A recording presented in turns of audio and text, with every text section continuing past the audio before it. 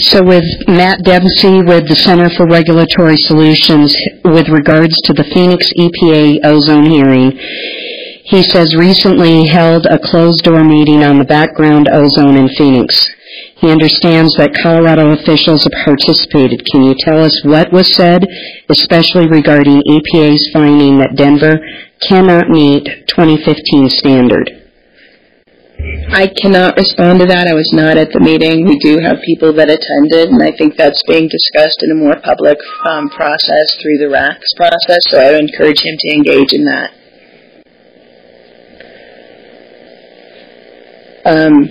Maureen? Actually, I'm going to help to answer that question. This is Chris Kalklaser, the Deputy Director of the Air Pollution Control Division. So we did participate in the meeting in Phoenix.